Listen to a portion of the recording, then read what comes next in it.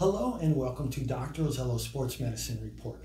I am Dr. Donald Ozello of Championship Chiropractic in Las Vegas, Nevada. Today I'm going to be discussing motion exercises called nerve slides. Nerve slides are also known as nerve glides and neural mobilization. Nerve slides are used for conditions where there is scar tissue encasement on a nerve. Some of these conditions include thoracic outlet syndrome, cubital tunnel syndrome, sciatica, carpal tunnel syndrome, and tarsal tunnel syndrome.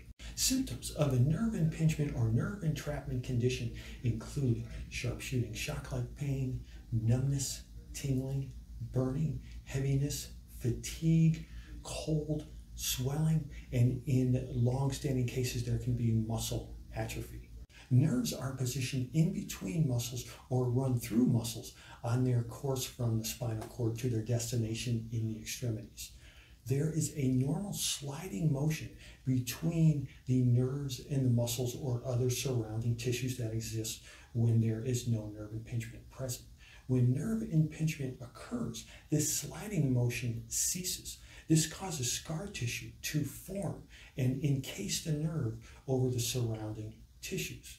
The gentle sliding motion of the nerve slide exercises helps to reestablish proper motion between the nerves and the surrounding tissues by decreasing scar tissue formation that is encasing the nerves. Nerve slides are specific motion exercises. They work by moving the limb from a position where the nerve is on its shortest path to a position where the nerve is on its longest path. The motion should be very slow and controlled and precise. Nerve slides can be used as a preventative measure. They can be used when symptoms first begin, or they can be used on a long-standing case.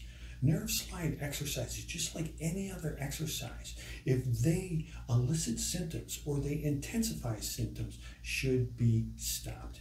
If this happens, then another nerve slide should be used as a replacement that does not elicit or intensify symptoms.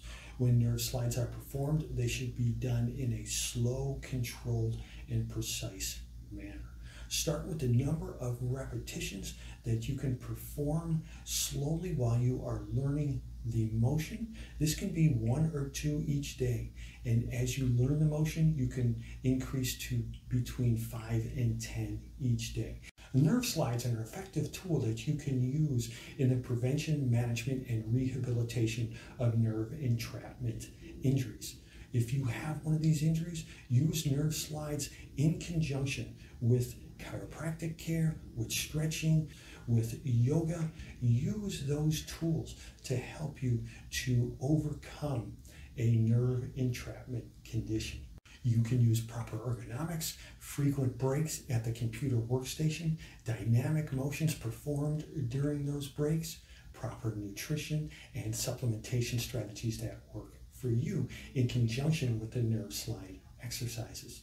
Make sure that you take a look at the comments section below. There's going to be links to nerve entrapment conditions and nerve slide exercises. These are all videos that I did. Some of them are going to be on my site and some of them are going to be on another YouTube page where I teach from. It's called CC Ed Seminars. So go ahead and take a look at those videos. You will understand how to perform the nerve slides and you will understand the conditions that these nerve slides are designed to treat. Some of the conditions that you're going to see are carpal tunnel syndrome, cubital tunnel syndrome, thoracic outlet syndrome, sciatica, tarsal tunnel syndrome. Thank you for viewing today's episode of Dr. Ozello Sports Medicine Report. I am Dr. Donald Ozello of Championship Chiropractic in Las Vegas, Nevada. I am the author of Running, Maximize Performance, and Minimize Injuries.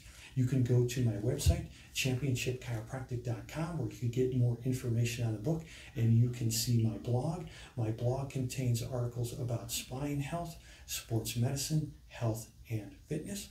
Please feel free to like this video. If you have questions, feedback, or suggestions, please leave them in the comments section below. Please subscribe to my YouTube page, Dr. Donald A. Ozello, DC, and always remember, train hard, train smart, get adequate rest between training sessions. Utilize nutritional and supplementation strategies that work for you, stay injury-free, and accomplish your